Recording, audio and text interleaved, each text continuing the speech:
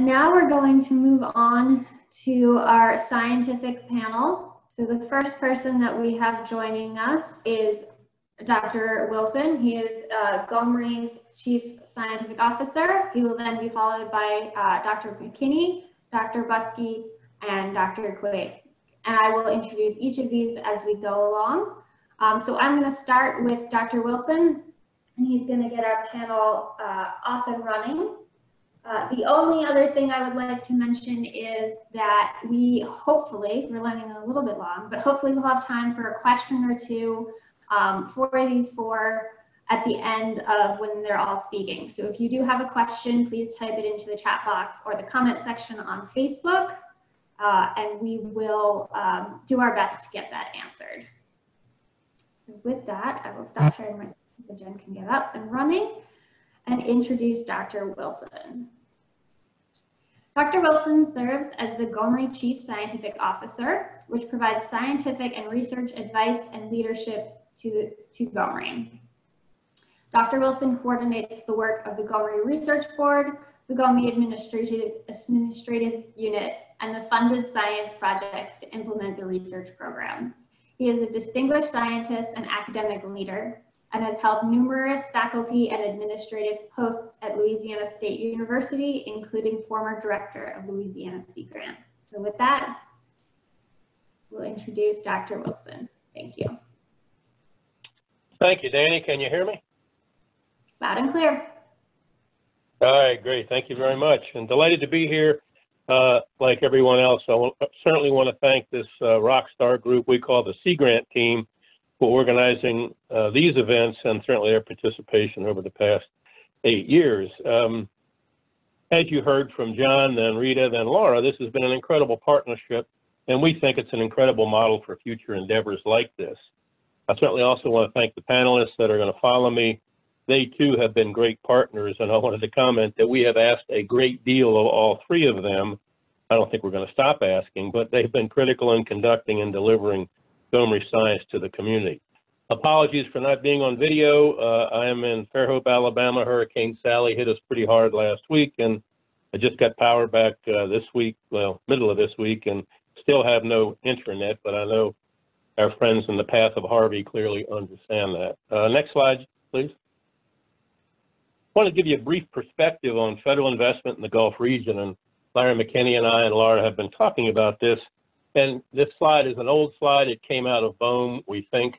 It shows the federal investment in three regions of the country. One is the Great Lakes, the Chesapeake Bay, and the Gulf of Mexico. And as you can see, the Gulf of Mexico, as we all know so well, has really lagged behind, given the size of the body of water that we are involved with, those other two important regions. And I stuck an arrow in to give you an idea of where annual GoMRI funding began in 2010 for the Gulf of Mexico. So certainly one of our objectives is to try and continue that level of funding, because we've learned it is so critical. So that's certainly a challenge to all of you and some of the speakers and panelists involved today. Next slide, Jen. Here's our footprint. As Rita reported, over the past 10 years, we've awarded some $420 million to research teams and consortia, both of which are represented in Texas. And this just gives you an idea of how expansive the networking that occurred as a result of GoMRI investment, because a requirement was that research had to be focused on the Gulf of Mexico, and far and away all of our consortia are located in the Gulf of Mexico for the most part. And so it took this army of researchers from around the country and around the world to help conduct the kinds of research that I'll tell you a little bit about in a minute. So, and as you can see, we have quite a few teams in Texas. You've heard that already. All right, next slide, Jen, please. Or Danny, thank you. I'm going to walk through some of the research findings, and these are more or less organized by topics. It's impossible to capture all the science, and this changes almost every week with new science coming out, but we focused a lot of our research on transport. We learned a great deal about transport, but one of them related to the Mississippi River plume, which certainly affects the coast of Texas. And it created rapidly changing circulation patterns and fronts that influence the direction of the oil as it was coming on shore. It actually shielded some of Texas from the oil because of the way the plume was working at the time. But these frontal plumes can be expressed 40 to 50 miles offshore. The next figure down you've heard a lot about already. This is marine snow, a very important process that was documented by Dr. Quigg and her colleagues. One of the important parts that we want to make sure people understand is it played a significant role in transporting oil to the bottom, and we now understand that that could be as high as 10% of the oil was transported through this process, although there's some debates on that. Last figure, you've already heard Dr. Orbach talk about the micro droplets of oil that were cast up into the atmosphere from waves and rainfall droplets. What was critical about that was that these droplets were smaller than the hazmat gear filtration of many of the response workers, and we've really gotten the attention of the response community about what is the impact of those small oil droplets on respiratory distress. Next slide, please.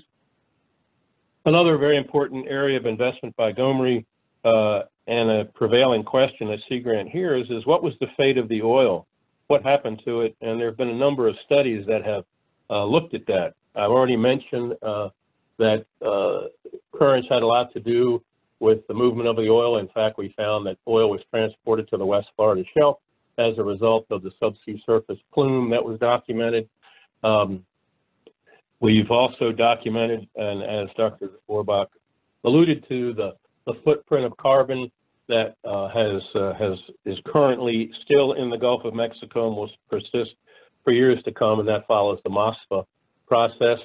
And then the effect of dispersants, and many people were concerned about the fate of the hydrocarbon that came on shore, and our researchers documented that if dispersants were mixed into that oiled material that came on shore, it actually subsided farther into the sand. The good news is that hydrocarbon was rapidly degraded. Next topic, next slide, Annie. We talk a lot about dispersants, and there remains intense interest in the dispersant effects on Deepwater Horizon because subsea surface injection had never been done before, and so it happened during Deepwater Horizon. And so we frequently get the question, will you recommend it again? Too many scientific studies have been done to do it justice, but we've found that dispersant affected bacterial degradation, which is a very important part of the oil response process by the environment. The middle image was we had a number of modeling studies that looked at the effect of dispersants. The oil will break down with and without dispersant, and we found examples of both. In some cases, it hindered as the oil degrading bacteria, and in other cases, there is evidence that it really wasn't needed. Another debate was did it really serve its purpose? And this has been going on now for about 9 years. Initially, modeling indicated that it only marginally reduced surface oil, that's dispersants being injected at the site of the spill. More recently, they are documenting that the volatile organic carbons, the fumes, if you will, that you smell at a gas tank, were greatly reduced at the surface, which made it more a little safer for the response workers. Next topic, next slide. Biodegradation has been well documented across GoMRI studies. We see evidence of microbial response in the marsh, on the coastal continental shelf, out in the water column, and in the deep ocean. And in all these cases, the microbial community rapidly expanded and responded to the presence of the oil. It began to degrade that oil, which was not part of the natural oceanic response process in the Gulf of Mexico. And then that community returned to background levels. Maybe not exactly the same as it was before the spill, but it's a very important part of the process that we understand that degradation process as it relates to determining the impacts of the oil spill. Scientists have studied the effect of nitrogen on enhancing microbial degradation. Really a no-brainer to think you throw a little fertilizer on it. The bacteria does a better job because of the presence of nitrogen, which is critical in the microbial degradation process. What's interesting is there's not much nitrogen way down deep in the ocean where the spill originally occurred, which slowed the process of degradation down there because it we're learning that there wasn't sufficient nutrients to support that degradation. And in addition, as it indicates in the bottom image, that high pressure also slows the growth and function of oil-degrading microbes in the deep ocean. Let's see, next slide. Marsh is actually a better story than many other stories you'll hear in some cases. We had an army of researchers in Louisiana and Alabama working in the wetlands because that's where people saw the oil coming on shore. I'm sure many of you saw the disheartening images of our seabirds and marshes covered in oil at the time of the spill. And as I mentioned, turns out to be some good news and bad news. Where the oil came on shore in Louisiana, there was fairly rapid recovery of the marsh. 1.5 years after the spill came on shore, they were in the process of recovering, and 4 or 5 years after the spill, some of that marsh area was fully recovered.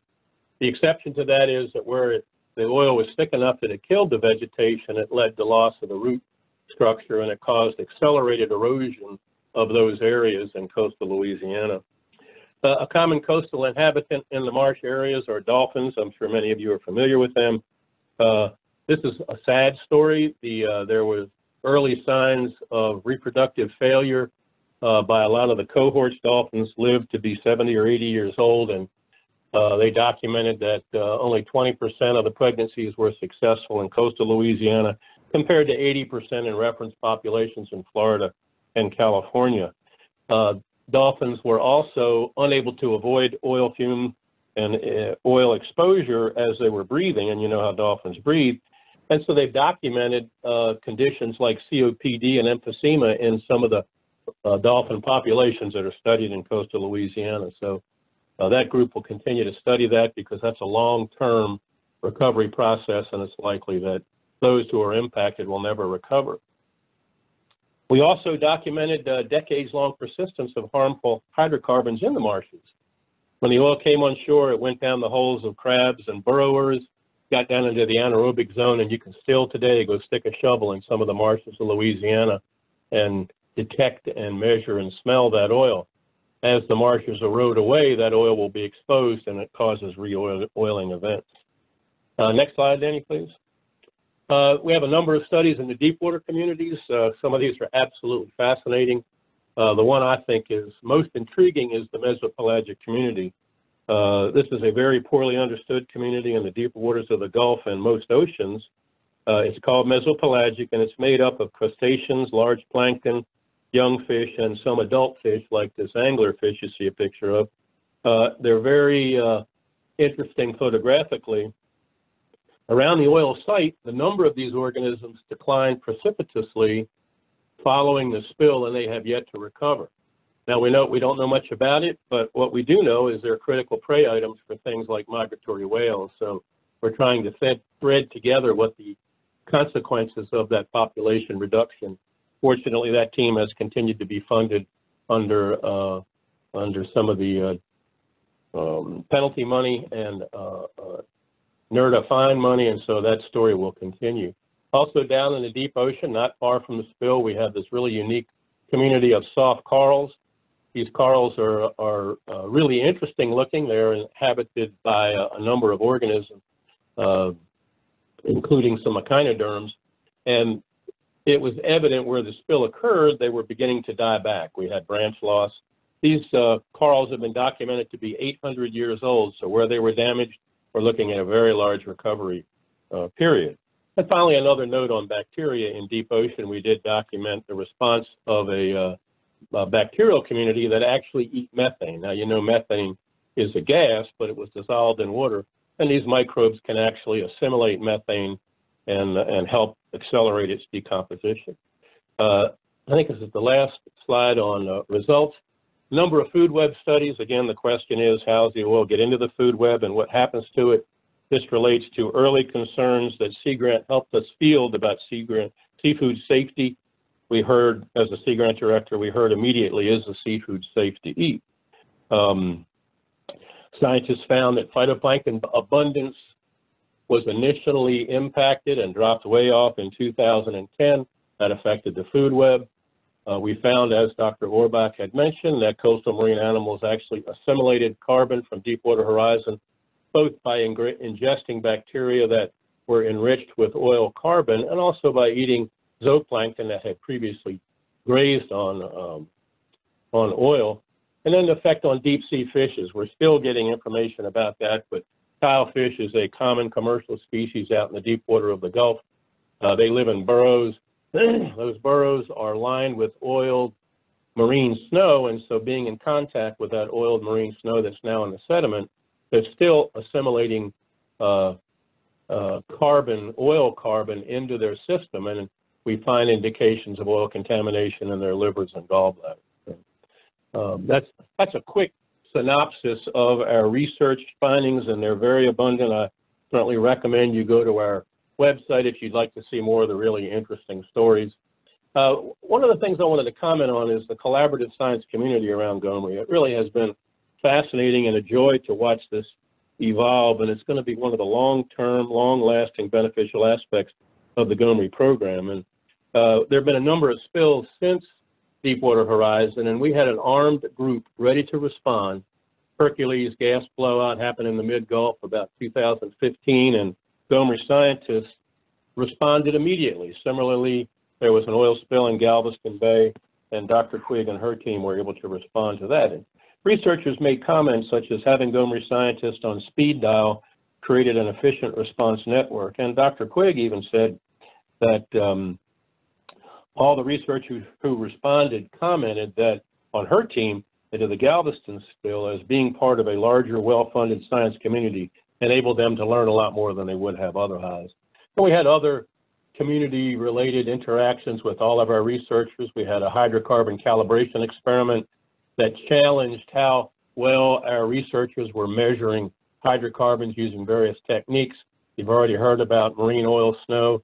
Dr. Quigg has had a lot to do with that, and we've had dispersant discussions. So those are just examples of the kind of collaborative activity we've had. Next slide. You've heard a lot about these already, but what is the GoMRI legacy? And Rita commented on this. Certainly the impressive amount of research funding that has gone into the Gulf region has elevated our state of knowledge way beyond where it would have been had that not happened. Not a good thing, not a bad thing. You've heard about networks between all the scientists, the wonderful graduate students, the conference series that we look forward to Laura and Larry leading the continuation of, and the massive contribution to the scientific literature, which Rita highlighted. Finally, and Rita mentioned this, last slide, Danny, is we are now conducting this comprehensive synthesis work. Rita mentioned that. All three of our panelists are involved in our synthesis, as are all of our researchers. And this is a very important part, which we didn't forecast at the beginning of GoMRI, but we got involved in 2 years ago. So please stay tuned. Look for Sea Grant presentations over the next 2 or 3 years that will relay those findings. And with that, I'll stop. Thank you, Danny. Excellent. Thank you very much, Chuck. Up next is Dr. McKinney. Dr. McKinney is the recently retired director of the Hart Research Institute for the Gulf of Mexico Studies and is currently the chair of Gulf Strategies at Texas A&M University Corpus Christi. Prior to working at HRI, he was the director of aquatic resources with the Texas Parks and Wildlife Service. And in that position, Dr. McKinney was involved in various activities, working towards water quality and conservation in Texas, establishing sustainable fisheries in the Gulf and surrounding waters, and guiding Seagrass Task Force monitoring the health and status of Texas bays and estuaries and performing other general resource protection. Thank you, Danny. I appreciate it. And while she's putting that up, I'm very happy to hear from Chuck that he has electricity again down there. I know how important that is. If you live on the Gulf Coast after hurricanes, the most important thing could happen pretty much is getting your electricity back. So glad to hear that, Chuck. And I appreciate Chuck's introduction. It really makes my presentation more focused and directed to where we're heading. And I want to talk a little bit about the trajectory of Gulf research, and you got that wonderful perspective from all of our previous speakers of what GoMRI has achieved, and I want to talk a little bit about that. So if you can go to the next slide, Danny, please. And I think I want to put a little context in first. Why are we even concerned about this? What's the fuss? And I'll just make a quick slide of case of why the Gulf of Mexico is so important, and the fact that a resilient Gulf of Mexico is important because it really is a keystone resource, aquatic resource for the North America and the USA, trapped as is between the east and west coast and underlying the huge infrastructure remainder of the country. It provides a really important economic and ecological functions. It's kind of outlined here. And if you hit the next slide, next please. The goal, of course, is how do you keep all of this in balance to make sure that the Gulf continues to produce all of the ecosystem services and economics that we count on, yet staying healthy and productive itself. Next. And maintaining that balance requires a sustained Gulf of Mexico research. GoMRI has set a really high standard, has put a bar, raised the bar considerably about what we need. And we need to continue that now that GoMRI is winding down to its conclusion.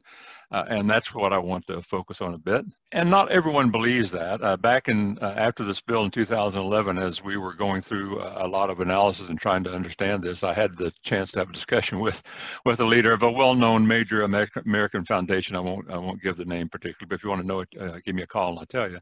And they made this statement directly to me that the Gulf is an industrial sea, is not worth the investment from their perspective. So we're going to go where we have an impact. And that was a kind of a stunning statement, but not one that was unusual for the time because of what some people believed about the Gulf and didn't know about it.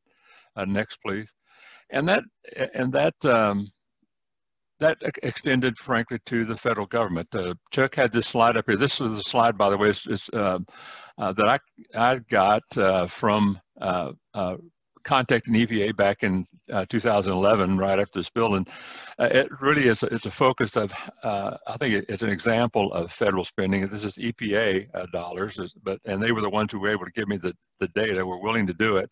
They quickly pulled that off their website after it kind of got well known. But this is the point that Chuck has made, that the Gulf never got the amount of attention that any other area like Chesapeake Bay, that small little dot up there in the upper right of your slide compared to the Gulf of Mexico. The Gulf never got that attention and funding from the research side of things from any of the agencies. And that's reflected in the productivity and the reports and studies and peer-reviewed articles about the Gulf. And I put this together just to kind of make that point of looking at the attention paid to the Gulf until about 1990 and really back in 1973, and I was trying to discern what began the upward climb of that.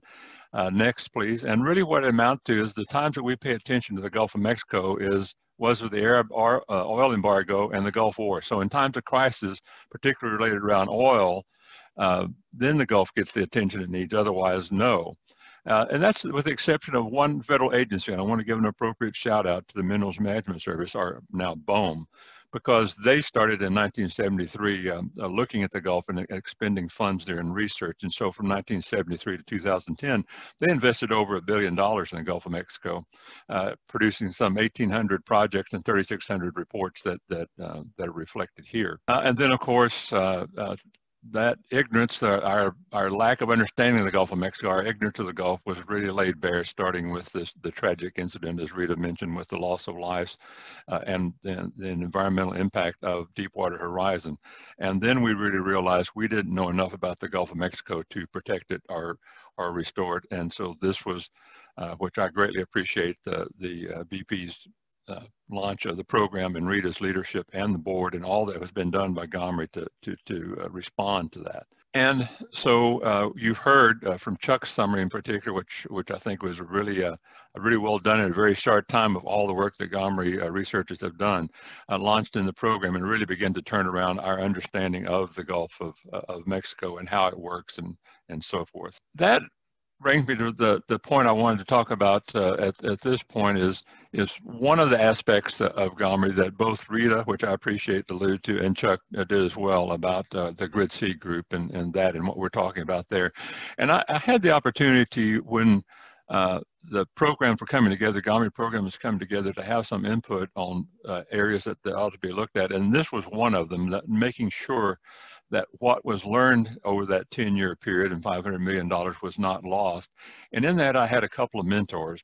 that really helped me solidify what I knew already. Because I spent about half my career, as was noted, with Parks and Wildlife, and I helped establish the NERDA program in Texas. Was the first designated natural resource trustee in the state, and led the Parks and Wildlife response to oil spills over that period of time. And so I was acutely aware of what we didn't know about how to respond and recover from those oil spills. But what really reinforced that for me here at HRI were two individuals. The first, Wes Tunnell, who of course is now passed, unfortunately. But Wes led the research for NOAA on Ixtoc spill at the time. And then Jim Jabot, who you're going to hear from in a moment. Jim was very much involved in the Exxon Valdez spill as well. And so they also understood this issue of not losing what we might have learned regards to these spills. And if you'll hit next, please. And what we found out is from Ixtoc, we learned almost nothing. As soon as the Mexican government and Pemex really was not interested in letting much information out about that spill, it might be understandable. And as soon as it was stopped, as soon as the spill was brought to an end, all research into there. And we really didn't have much coming out of that. Dr. Tunnell collected most of those research papers, and there were total only 58 that we could discover. Exxon Valdez, they did a much better job. In fact, I know GoMRI worked very closely with the research board there to learn some lessons there, and they did and still are active in that regard of trying to make sure. But nonetheless, there, as Dr. Jabot has told me on a couple of occasions, that he's been contacted by researchers trying to find data that has been lost and sitting in someone's file cabinet or on a floppy disk or something like that type of thing. So we were determined to not let that happen with GoMRI and the work that we did here. And that was the genesis of GRID-C, which is the single greatest collaboration of Gulf scientists ever. And this is the numbers where it is today off the website, and it grows, frankly, almost every day. So and I'm not going to say much more about that. Rita gave a wonderful summary of it, and Dr. Jabot is going to talk more about it. So I just want to make the point that this, I think, is one of the long-term legacies, one of the most significant accomplishments of GoMRI, other than the actual research work that they did themselves, just to make sure that nothing that the GoMRI researchers have discovered it will be accessible, and it is. And you can find anything from peer-reviewed papers to reports and data. That information will be available to scientists and managers and policymakers, hopefully forever, but certainly for a substantial period of time. And so I think that's going to be a great legacy of GoMRI, to make sure that what we have learned is carried forward. And I can't say that will be the case for other research programs going forward. I hope it is. We're certainly working with them to try to make sure it is. I think they're committed that way, and I'm hoping that they will follow GoMRI's lead in making sure that what we learned over this period of time, the greatest intensive research focus on the Gulf of Mexico ever, we've learned more about the Gulf of Mexico in the last 10 years than in all the time before that. Hopefully that all of that going forward will be available for future scientists. And so that's what I want to, and I'll be working on even in retirement, is to make sure that we have an active and focused and sustained research enterprise going well beyond GoMRI. GoMRI has made the model. They've set a high standard. They raised the bar for doing this. We need to make sure that happens as we go forward. Right now, the research programs that are following up and beginning to get their feet under them after being in place for 5 years, they have something to look at, to aspire to. And we're not there yet with any of those programs, but the model that GoMRI has set will be key in guiding that in the future. And so I just want to thank Rita, the board, Chuck, Mike Karen, all of the researchers that were part of GoMRI, for what they've done for the future of the Gulf of Mexico to make sure it is healthy and sustainable. So I appreciate the opportunity to make this brief presentation. Thank you very much. We appreciate that. Next, we will hear from Dr. Buskey. Dr. Buskey is the director of the GoMRI DRAPS Consortium, so dispersion research on oil, physics, and plankton studies. He joined the University of Texas Marine Science Institute in 1986 as a research scientist and was promoted to professor in 1999. His research interests in marine science have focused on studies of the behavioral ecology of marine zooplankton and how sensory perception mediates behavioral adaptations for local food resources, avoiding predators and finding mates. Much of this research makes use of video microcinematography and automated video computer methods for imaging and motion analysis. And I'll let him talk a little bit more about that. Thank you for the introduction, Danny. As has been mentioned, so I had the privilege of being the director of the DROPS Consortium, which is dispersion research on oil, physics, and plankton studies.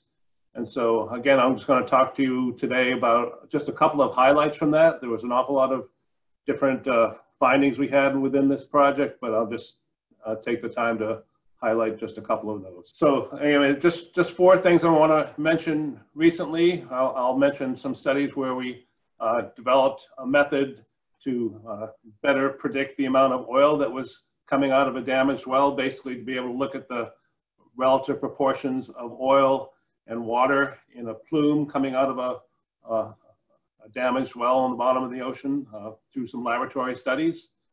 We also, as I think has been previously mentioned, we also had built a number of different wave tanks and looked at various physical processes to see how waves and raindrops and other bubbles and things like that, how they would break up particularly dispersant treated oil and break it up into small particles, some of which go in the atmosphere and some of which would be distributed in the water column, and how that affected human beings as well as potentially as wildlife.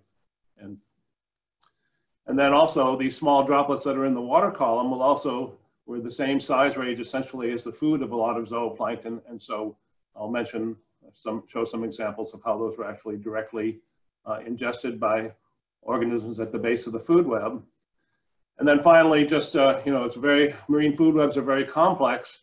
And so the fact we did a number of studies looking at the lethal and sublethal effects of oil on these organisms, and we found that there's a lot of difference in the degree of response to them. So we also did some microcosm experiments just to see how this might alter the structure of marine food webs. So again, is this picture in the center here is a picture of the Deepwater Horizon plume. And so there's a real challenge to try to figure out how much oil is in that, because the oil is opaque. It's a very dense cloud of oil droplets. And so it's really hard to know what proportion of oil and water are in that. And this is important for just trying to know the total amount of oil that's being released into the environment. So scientists in our group developed a method where they used a transparent oil and a transparent water solution that had the same refractive index. So when we passed light through it, it wouldn't distort the images. And these fluids also had the exact same properties, physical properties, as crude oil and seawater. And so then, as you can see in this lower image of our setup, we put a laser sheet through there and we're able to create a plume in the laboratory and then look at that in detail. So we put fluorescent dye in the oil. So the oil is the white substance that you see, and the water is dark in the background. And so if you look at that last bottom figure over on the right-hand side, you can see these droplets. And we were surprised to find that they were quite a bit more complex in their composition than we expected. Next slide, please. So these are close-ups of these, and you can see these droplets are much more complex. So within oil droplets, there were additional water droplets and sometimes additional oil droplets within that. And so again, depending upon the physical properties of the way that oil was coming out of the leak and how that plume was formed, depending upon Reynolds numbers and shear and that sort of thing, would depend on how these oil droplets formed. And so again, this allows a better, not only empirical data on this process, but also a better theoretical understanding. And again, it's important to understand in these plumes how much oil there is, and also by having water in these droplets, it also affects the buoyancy of these droplets, and it will determine how quickly they're going up to the surface. Next slide, please. So as I mentioned, we also built a number of wave tanks to try to look at the breakup of oil. You can see again on the right-hand side here a number of frames from high-speed videos. So we would put a small circle of oil on the surface of the water and create waves.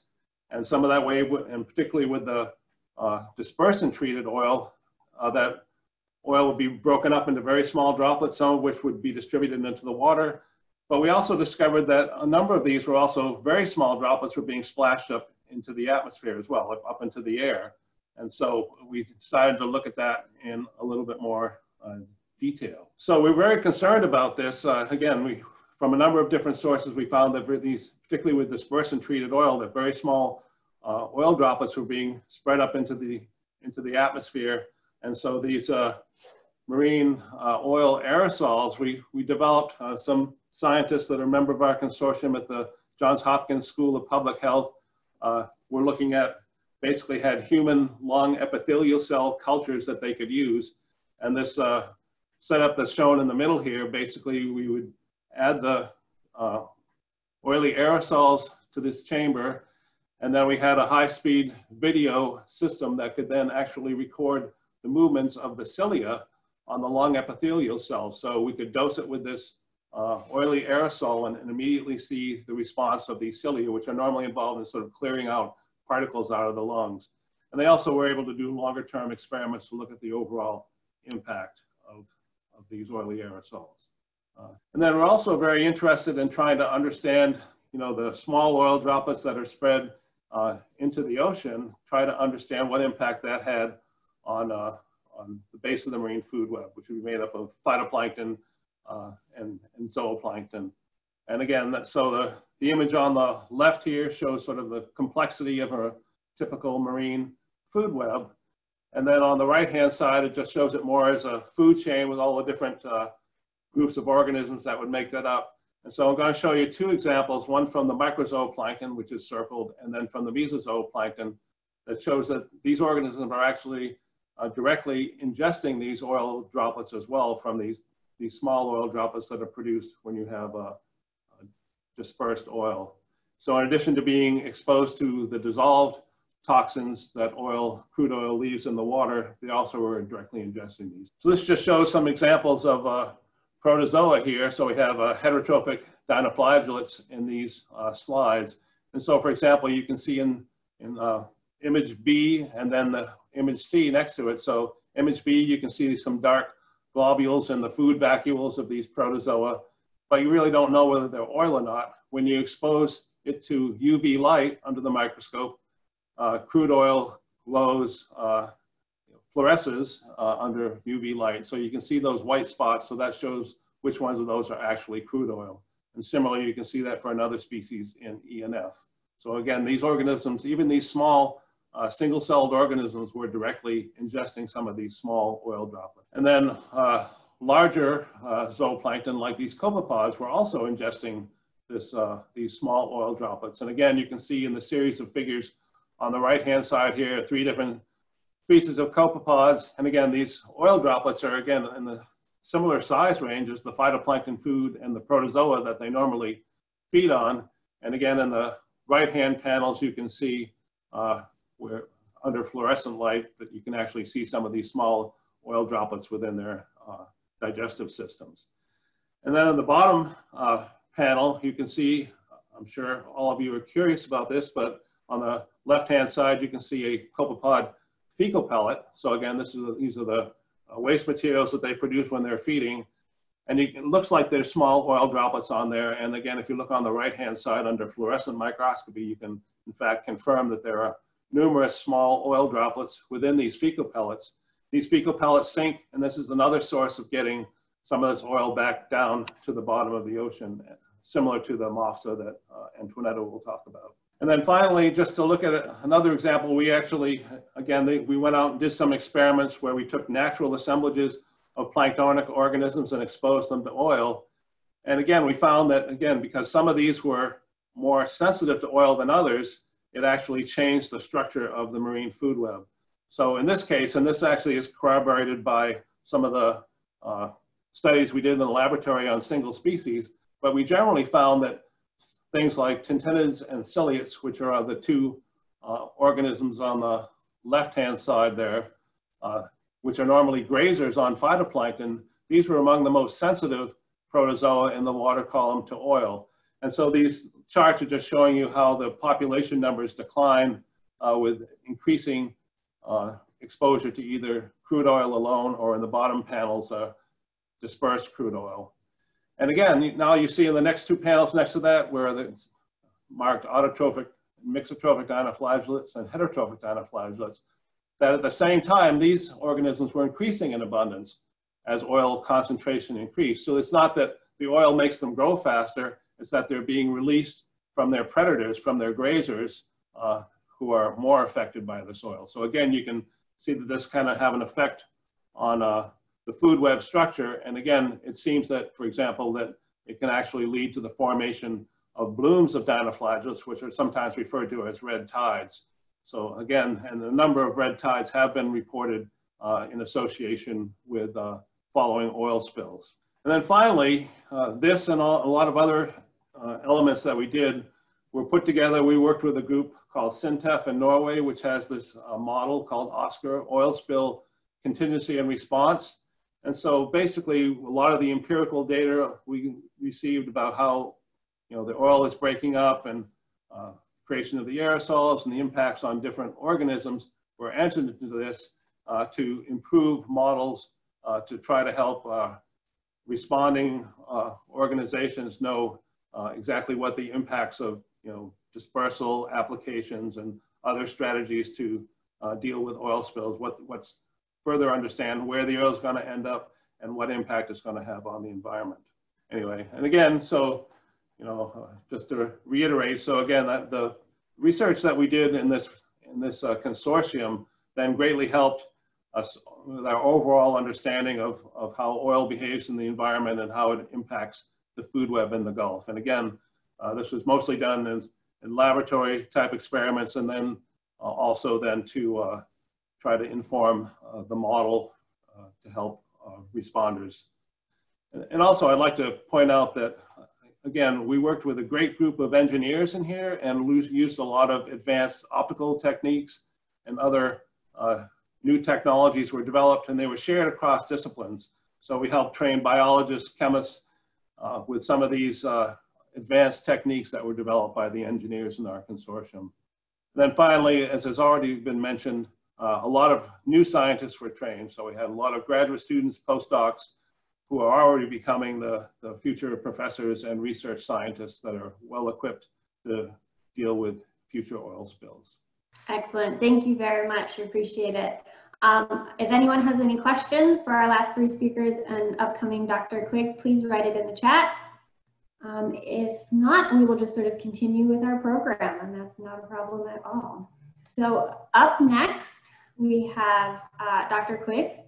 Dr. Quigg is a research scientist of the GoMRI AtomX Consortium and Senior Associate Vice President for Research and Graduate Students. She's located at Texas A&M University, Galveston.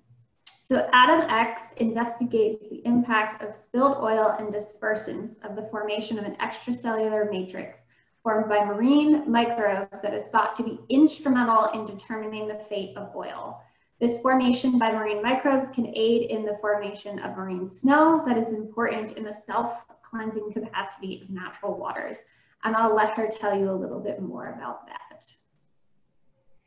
Thank you, Danny, and thank you to the previous presenters for setting the stage for a lot of the pieces of the talk that I'm going to give you today. And I've taken a slightly different tact in my presentation, and we'll focus a little bit less on the science and a little bit more on the people and the work that we did. So Danny, when you're ready to start, please start. And so thank you to Chuck, Rita, Ray, and all the others for setting a wonderful stage and for establishing a wonderful program. And I feel really privileged to be one of the consortia leaders, and I call it a privilege because it's given me amazing opportunities, not only to do some fabulous science, but to work with amazing people across the Gulf and around the world. And I really have valued that experience. The consortia that I was able to lead was the Atomex consortia, and we looked at the aggregation and degradation of dispersants and oil by microbial exopolymers. And unlike a lot of the other consortia, we were interested very much in what the microbial community was doing. And this premise that microbes play an important role in oil spill cleanup. So as has mentioned earlier, the Deepwater Horizon was a tragic accident that killed 10 lives, injured 17 folks, and possibly numerous more, and created many hardships for the people that live and work in the Gulf of Mexico. But it also created an amazing opportunity. And so on the left-hand part of the screen, you see the days after the spill, as the fire was being put out, as the oil was being herded, and dispersants and other mechanisms were being used to contain the oil spill and the consequences of the spill. And if you look on the right-hand side, this is a schematic of the microbial community in a clean, happy ocean. And in that scenario, they're photosynthesizing and producing food for higher parts of the food web. It's an important mechanism for the drawdown of carbon dioxide into the ocean. Phytoplankton in particular form the base of the food web for zooplankton, which is what Ed studies, and other higher trophic levels. And in their normal day-to-day, when they're doing business, they're very good at producing marine snow. And this marine snow material here, you've got an image of a variety of phytoplankton and even some zooplankton. And in their day-to-day, they release exopolymers. And these polymers are released in what we believe is a strategy to protect themselves from oil, but other kinds of pollutants that occur in the marine environment. And I often liken this material to the exopolymers that we as humans produce when we have colds and flus or allergies. And so these are very inexpensive for the microbes to produce, and they can produce them in vast quantities. And as a result of their production, we find that the pollutants will attach or be glued onto the microbes and eventually sink to the bottom of the ocean. Next, please, Danny. And so as a result of this natural process, when we have an oil spill, what we now know is that oil can become trapped in this marine snow material. And the schematic on the right shows you what we think may be going on. And the process as a whole was studied very well as part of the GoMRI effort. And we thank the board for their support of that. And MOSFA, which you've heard several times this morning, is marine oil snow sedimentation and flocculent accumulation. So really understanding how oil alters the pathway of this marine snow material to the sediment.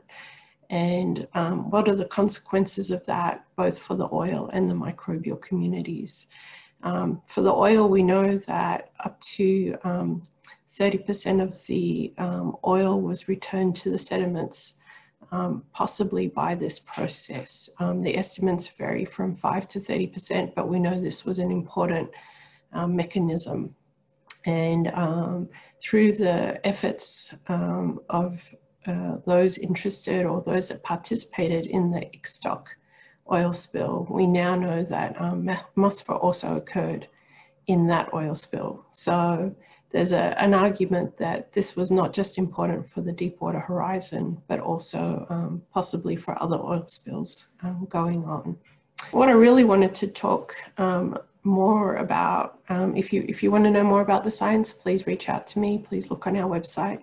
But what I really wanted to spend the rest of the talk talking about was the impact of the GoMRI program on Texas and on science in general. So the ADAMX consortium was made up of a number of universities, and their logos are shown below. And you've seen slides that show you that GoMRI funded researchers all over the country as well as other countries.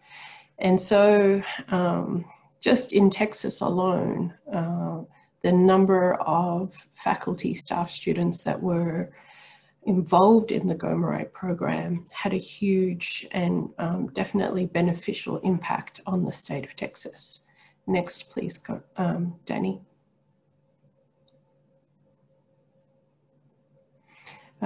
Next, two, please.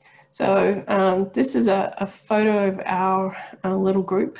And I say little group because I know we were one of the smaller consortia.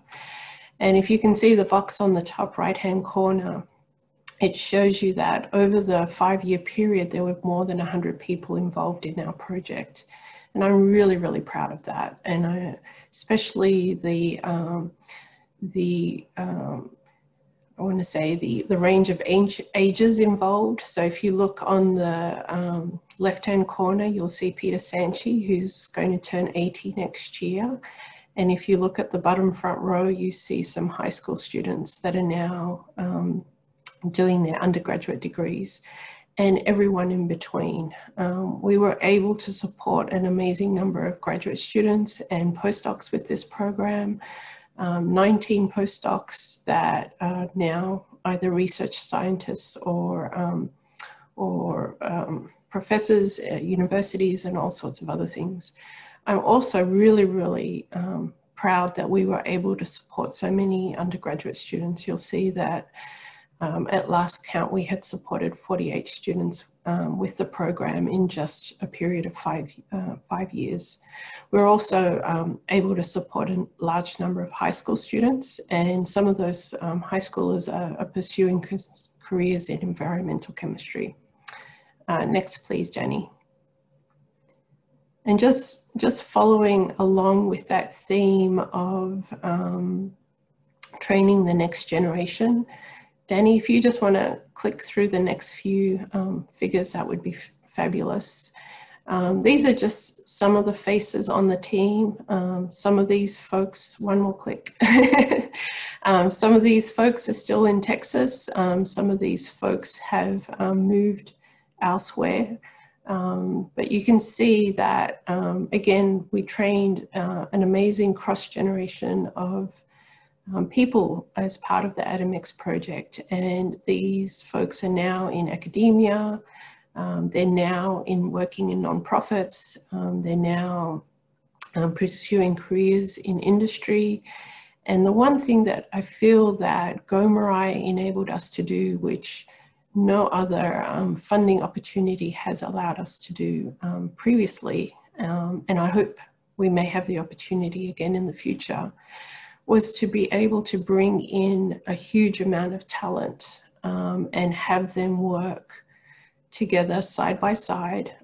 There's some images on the left-hand screen where you have biologists with engineers and chemists with modelers and high school students with senior professors, and just an amazing plethora of people that in a very, very short period of time came together to solve really, really important and complex questions. And as this generation moves forward in their careers, they've all had an amazing and unique opportunity to work on a really, really complicated project and do some wonderful science. And for those that are now in industry or now in nonprofits, I hope that they take those lessons learned and apply them as they go forward into the future. And I hope that those people in particular create